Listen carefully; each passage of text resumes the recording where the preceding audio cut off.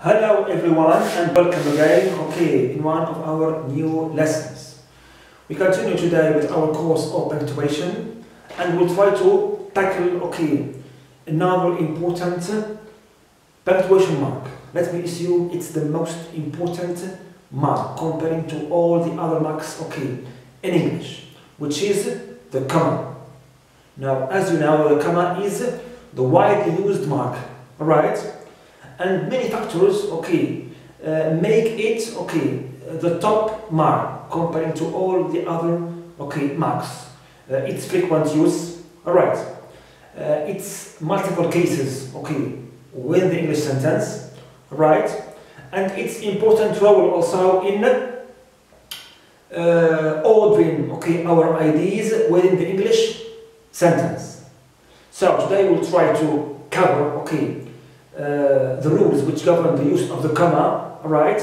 And we'll see how we should place it correctly within the English sentence, because we have a common rule about the comma which says, when there is a rule, we put a comma, otherwise we don't put any comma. So let's try to highlight, the different rules, about how to use this essential mark. We'll start first by the different cases, we already saw in our previous lessons, especially in the lesson of types of sentences. Right, types of sentences. So, number one, if you remember, when we studied, the second type of sentences, which is the compound sentence, we said that, the compound sentence is what? Is two or more independent clauses joined, either by semicolon or conjunctive adverbs or conjunctions of coordination. And we said that if you join two or more independent clauses with a conjunction of coordination or fanboys, you must always put a comma before them. So the first use, is what? We write here, we put a comma before, right, conjunctions of coordination. I need here fanboys, of course, and, but, or, and so on. When they join two or even more, independent or main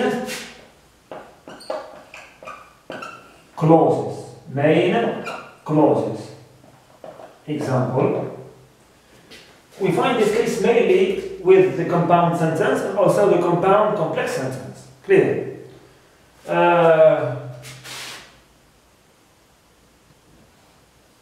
He is ill,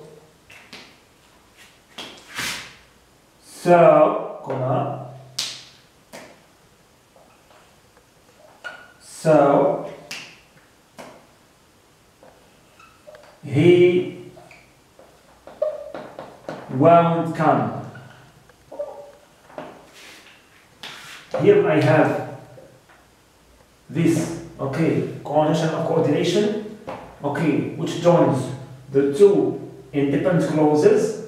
It's always, preceded by a comma.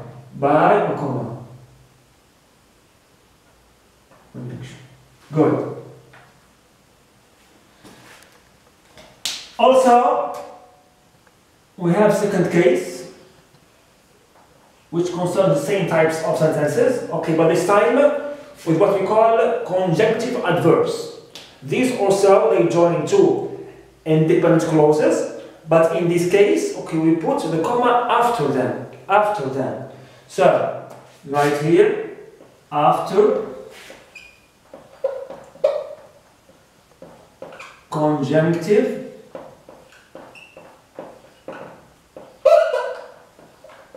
adverbs, clear, when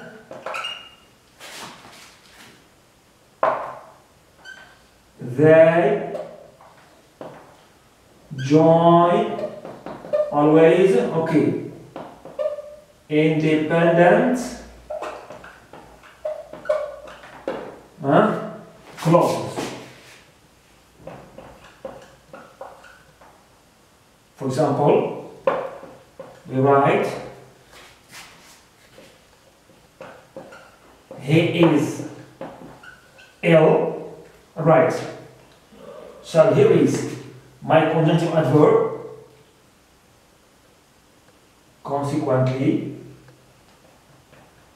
or as a consequence, as a result, however, for contrast, in addition, for addition, clear, nonetheless, moreover, furthermore, and so on, clear.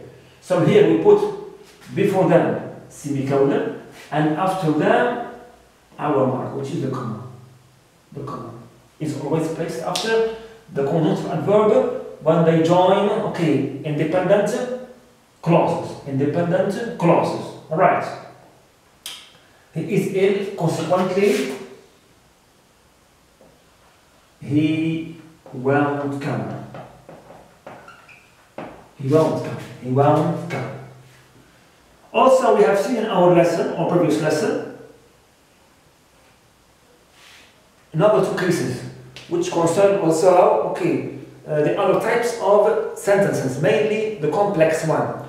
We said that, okay, we can form a complex sentence by joining only one independent clause to one or more dependent clauses which start either with a conjunction of subordination, relative or relative pronoun or adverb, or the markers of the noun clause.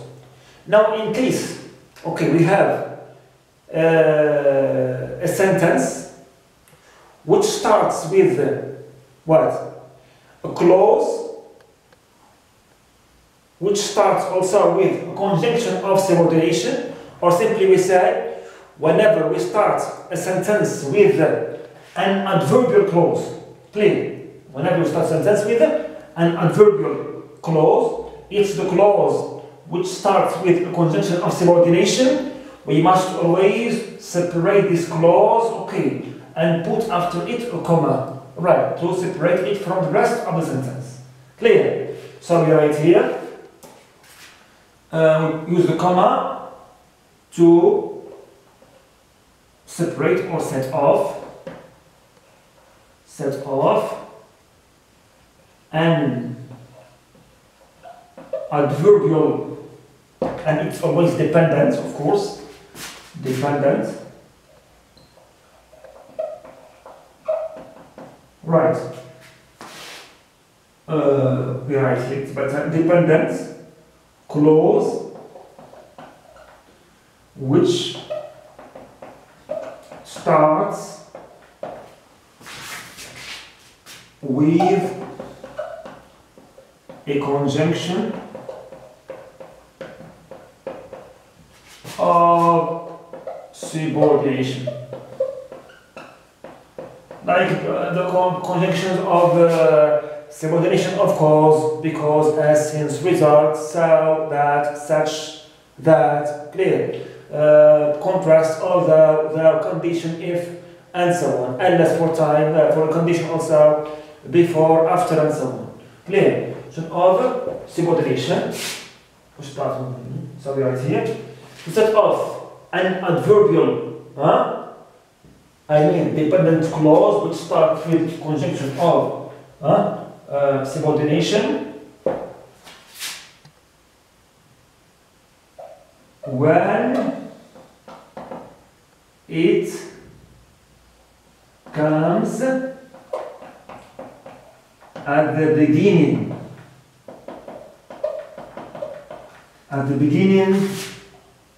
of a sentence. Example, simply, if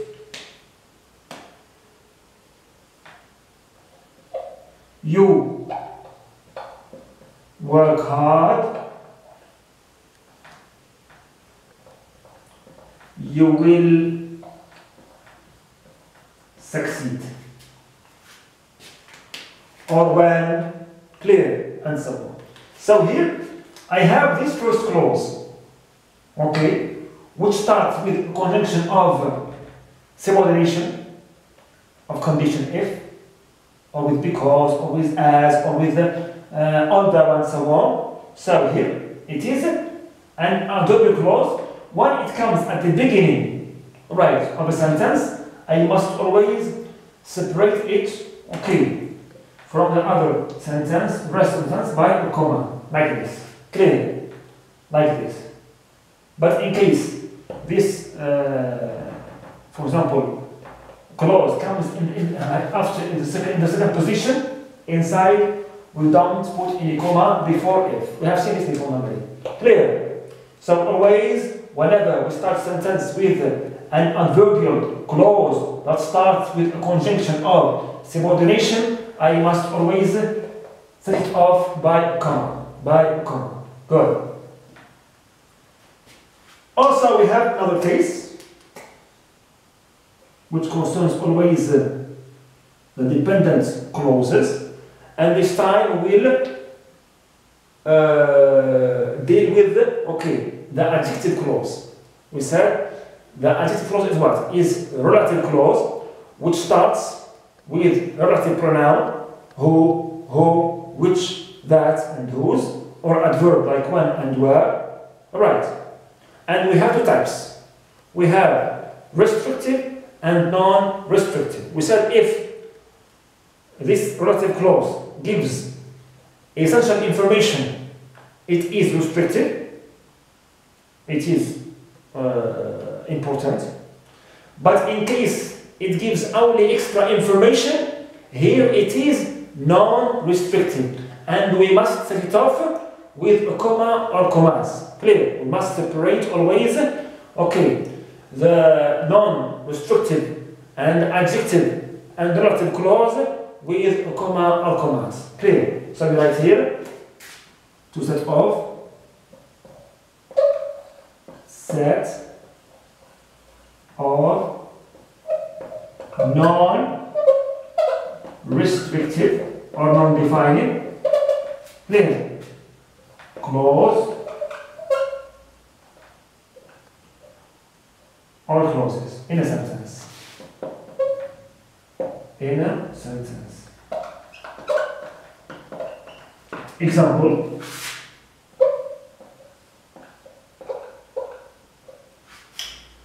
For example, I read Hamlet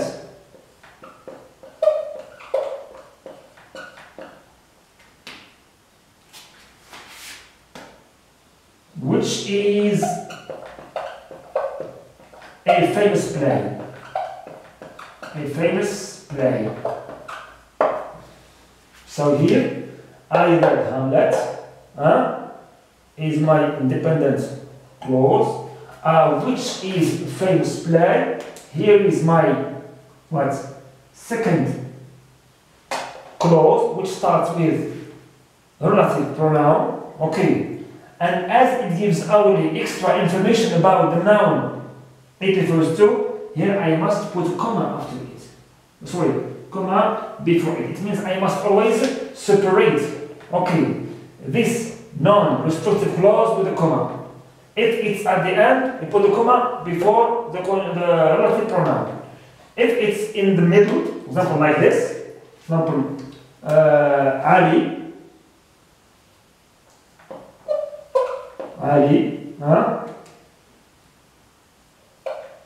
whose hair is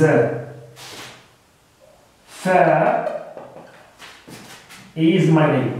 Is My neighbor is my neighbor.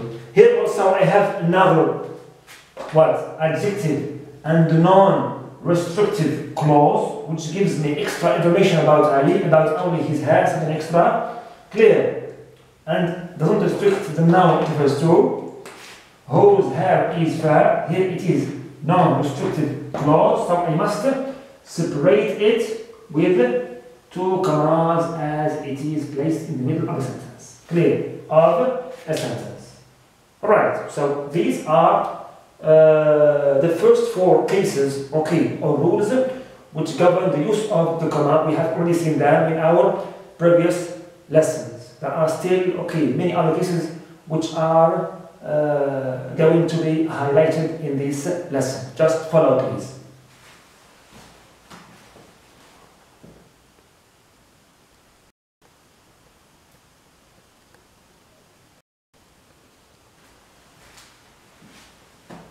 Another important and also commonly used case of the comma concerns what we call introductory words or phrases. It means whenever we start a sentence, sometimes we use certain words, okay, or phrases to introduce, okay, this sentence. For example, like firstly, in addition, also, next, moreover, and this, okay, kind of sequences. Always we should set off or separate these elements and put after them a comma. Clear? So we write number 4, the fourth rule or case of the use of the comma. When, okay, to set off, okay,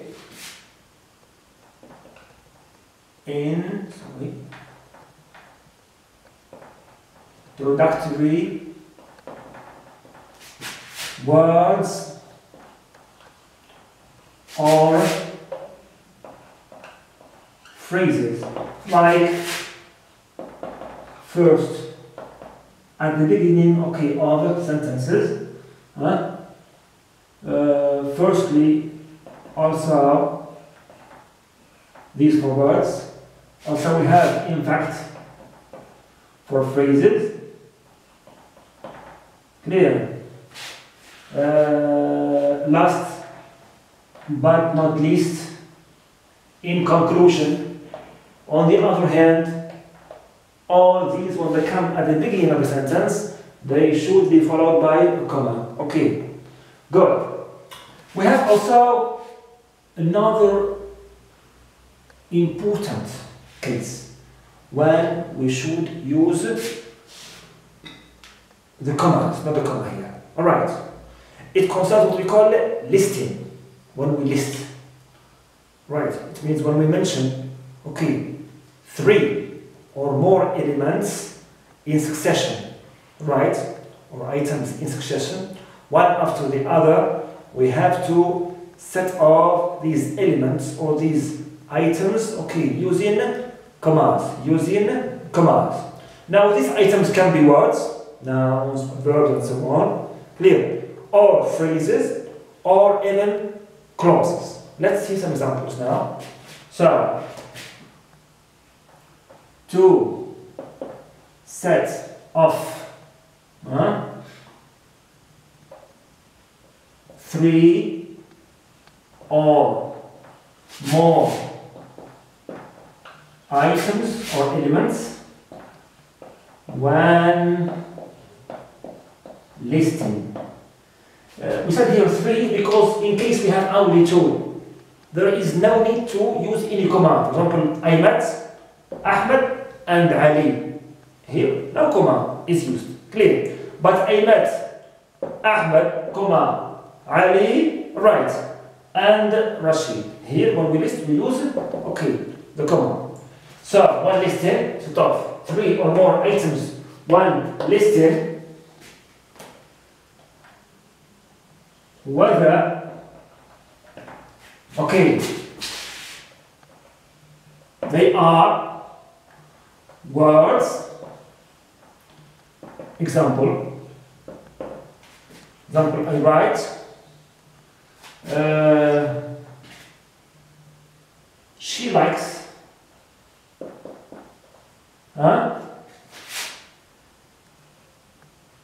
green,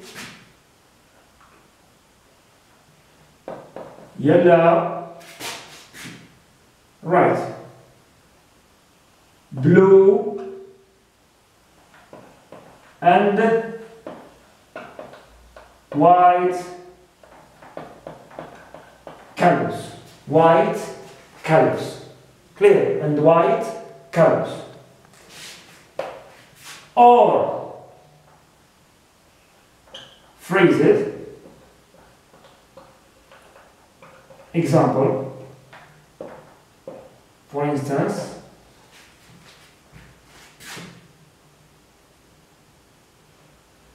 I study in all places without any problem. At home, in the classroom,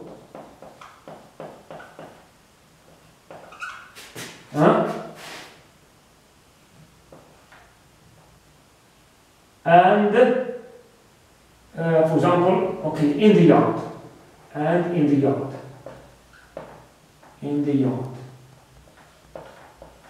behind the house.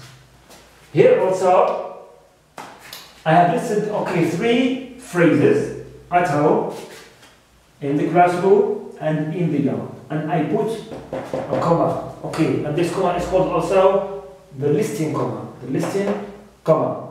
Right. Also, I have the case of clauses, or clauses.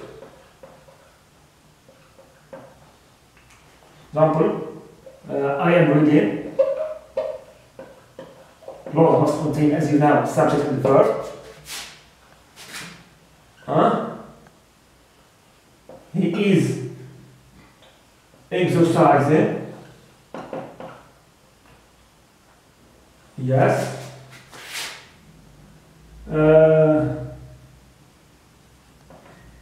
And she is cooking. She is cooking. So here is, okay, also with this list of clauses, I use my comma to separate, okay, my clauses. Okay, my clauses. Now, as you see here, when I list 3 or more items, okay, I put the comma always, okay, between these items, but when I reach and or here, or here, okay, I don't use any comma. This is, of course, according to the British, okay, norms of punctuation, because the British always, okay, or usually, they don't put any comma before and. Alright, unlike the Americans, which always put a comma here. Clear? So in case you find a comma before and, it's not wrong. It's only, okay, the American, okay, variation of, can I say, punctuation. Okay, but as we are still beginners, okay, and novice, as I always say, you must always stick to the basic rules of punctuation according to the British norms. British norms, and the British usually, okay, don't put a comma before and or when listing. When listing. Right. Good. Also, I have another important case for the use of the comma, number 6 this time.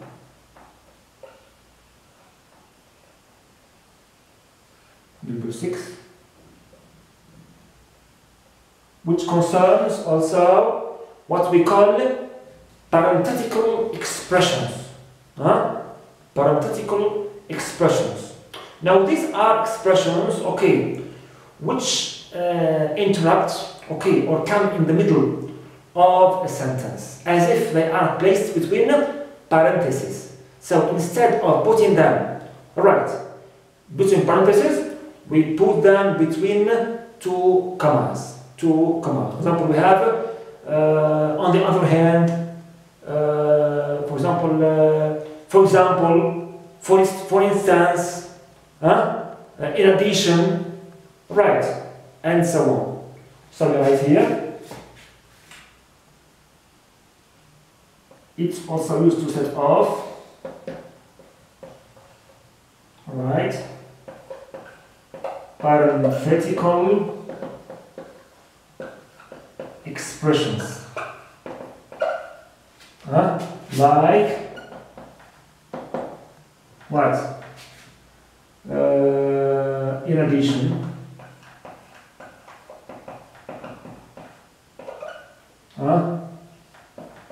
for example, for instance,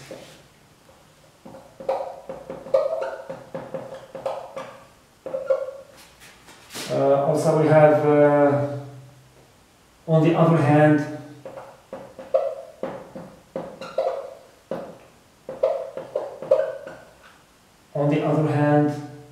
right, and many other examples, okay, of these parenthetical expressions. Right. So here, these, you may, for example, notice that some of them, okay, are used as conjunctive adverbs, like in addition here. But these, when they come, listen, in the middle of a sentence, to join a clause, right, with, example, a phrase, with a word, and so on, we put them here between two commas.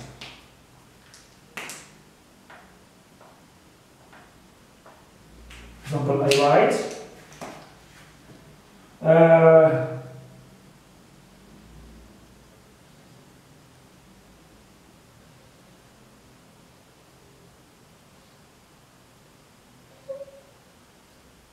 he is poor and homeless. Clear? And homeless.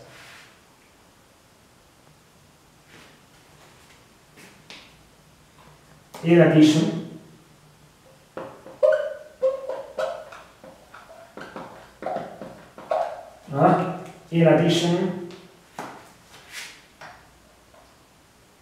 example, I write now hungry.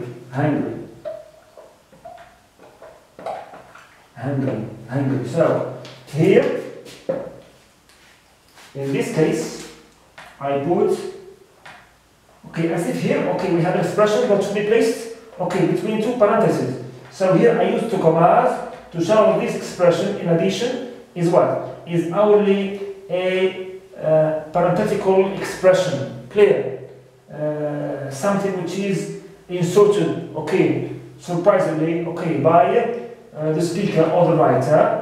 Clear? To interrupt the flow of the sentence. Clear? Of the sentence. And as here we have a clause, joining not to a clause but to what? To a word or a phrase. Clear? Or a phrase.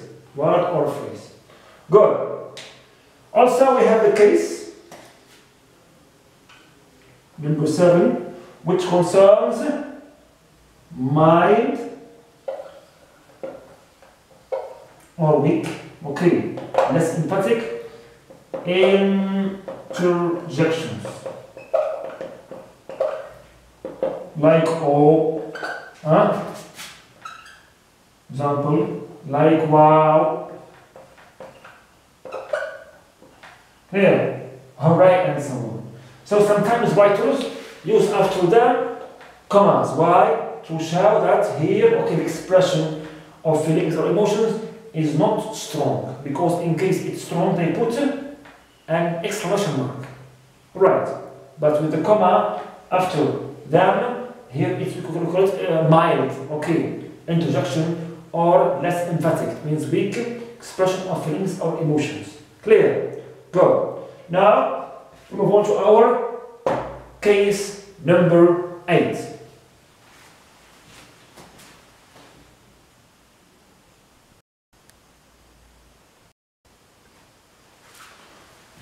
The case number 8, okay, concerns direct speech. Right. As you know that any direct speech consists of two main parts. We have what we call the reporting verb and the reported clause. So we separate these two elements using or by using a comma. A comma. So we write here, number 8, to set off the reporting verb from the quoted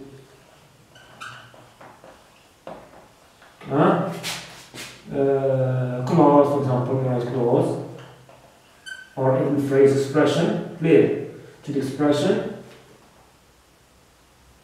to set off a reporting verb from the quoted clause or expression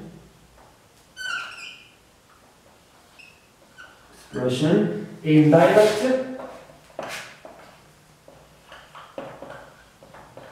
speech. Here we have two cases. When you start with the reporting verb, I write he said, clear. For example, here you can put either colon or comma. He said, example, okay, clear, okay. Or, in case you start with the quoted, okay, clause or expression, okay, you also should put a comma before you close your question box. Then you add your reporting verb. Okay, reporting verb. I write, I am tired. Tired.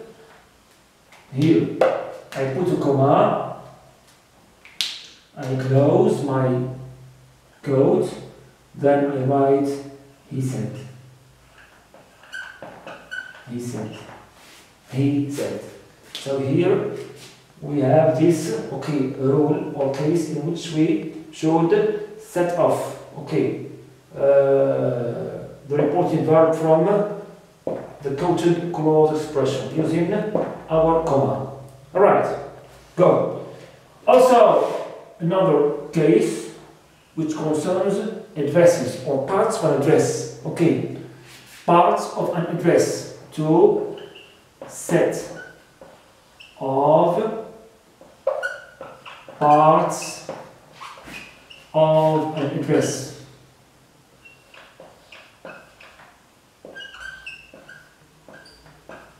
Example, I live in, I don't know,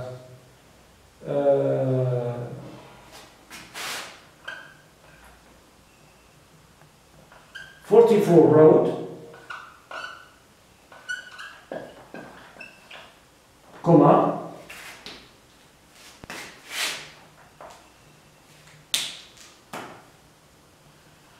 Wessex Street, example, another comma, I don't know, Harold Avenue, comma, Bicester, or London, clear. London, not the London here, London. London, London.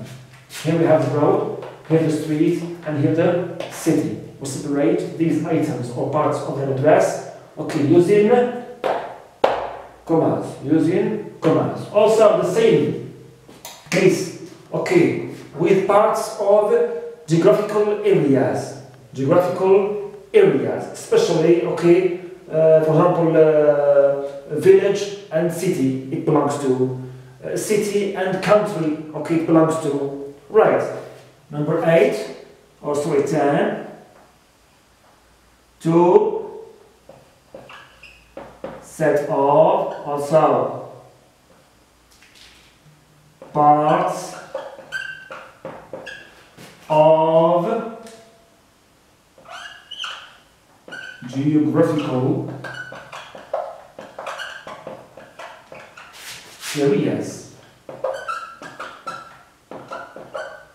Example, I have visited, don't know, Delhi, India, right? Or he visited, example, city of Delhi in India. Example here, I have separated, okay, the city from the country it belongs to. Okay, it belongs to. Right, for example, Los Angeles, comma, right, Miami. And so on and so forth. And so on and so forth. Another important case also which concerns letters. Okay, letters. Here it's number 11. Right. We have in letters what we call salutations at the beginning. Okay. And at the end, at the bottom, we have closings. Closings. Right. So, the British or the English always put at the end of both salutations and closings a comma. So here there is the task for us. Clear? So, after what? Salutations. Clear? Right? Example, dear sir. In both types of letters, dear sir or dear Ali, for instance. Dear Ali. Right, always we put a comma after any letter salutation. And also after salutations and closings. Example, best wishes for informed letters and yours. For example, faithfully in business or formal letters. In both cases, we put after them always a comma. Okay, this is for the British norms of punctuation. Clear? Punctuation. Now, just to refer to this notion only as a remark, the Americans differentiate between formal letters and informal letters when it comes to salutations. If the letter is a friendly letter, dear Ali, dear Ahmed, and so on, they're my best friend, and so on, okay, they put a comma. But in case, okay, the letter is business letter, okay, official or formal letter, the Americans put a colon, okay, a colon after the salutation. But for the closings, they also agree with the British in putting the comma, okay, in all types of closings. Right. But the British, as you see, okay, here they maintain a simple way of punctuation. They always put a comma after both salutations as well as closings of any type of any letter. Clear? Of any letter. Good. Also, we have the case of what we call number 12, appositives. To set off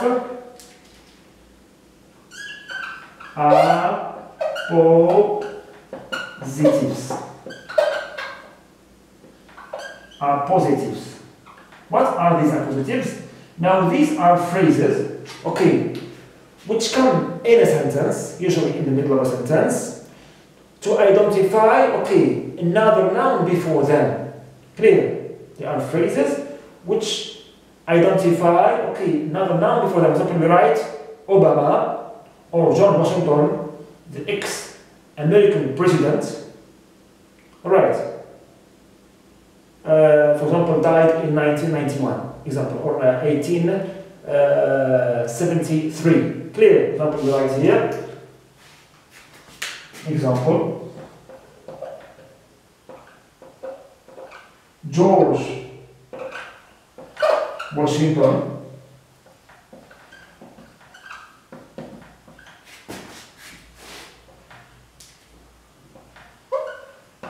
the ex-president or American president. Let's write here, it's better. Example, right here. Or Abraham Lincoln, simply, an example. Abraham Lincoln, for instance.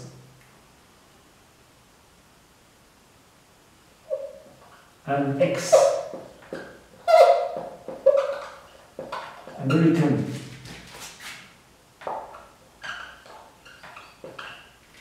president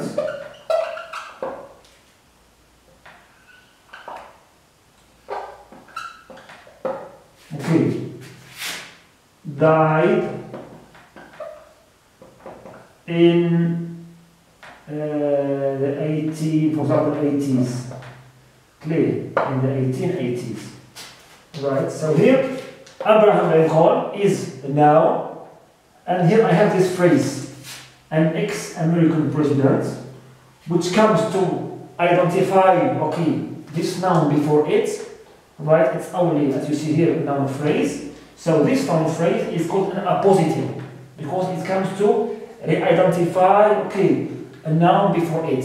Clear? So here, these appositives we place between two commas, as you see here. Clear? Two commas. Right. And this appositive is another type of phrase in English. It's another type of phrases, okay, in addition to the types we saw together. Okay. Good. The last case, okay, in this lesson concerns, okay, dates. And here we need to clarify, okay, how to use the comma with dates. We have two ways of writing the date in English. We have the American way and the British way. Clear? Now the Americans, US. Right. They start with what? They start with the month, the day, and the year. Example, they write June the 13th. Right. Example 2017. And the Americans always what? When they write in this way, they set off the year by a comma. Right. By a comma. So the year, in the American way of writing the date, is always set off by a comma. Right. When the date is mentioned. But, for example, in case we write only Donald died in June 2017, here the Americans don't put any comma. So in case all the elements of the date are mentioned, we always separate the date right with a comma for the Americans. But for the British, in fact, it's easier because they have the logical order of the elements of the date, and therefore they use no comma, in the date. They start with the day, 13th of June, right, 2017. And we, of course, in our lesson, we adopt, okay, the British rule and way of writing the date. So whenever you write a date like this, you mustn't put any comma. Right. But in case you find, okay, this way of writing with a comma to separate the date, it's only, okay, an American version, okay, of the date. It's not a mistake, not wrong. Clear? But for us, this is, okay, what we should adopt and use in our writing from now on. Clear? From now on, because we have always to stick to the basic rules, okay, of punctuation, which are set mainly and primarily by the British. Clear? Where the language originally, okay, originated. Right, originated. Good. Now, like this, we have finished or nearly covered, okay, almost all the rules and the cases in which we use the comma. Okay, I repeat, the comma is the most important punctuation mark, but we should always pay to it, okay, most of our attention, right, with regard to all the elements we saw in this lesson, right, and you must never ignore its value and importance. We'll try to accompany our lesson with, okay, further practice, okay, and maybe remarks, okay, to intensify and reinforce our understanding. Thanks so much, and see you in another lesson and another video. Good luck.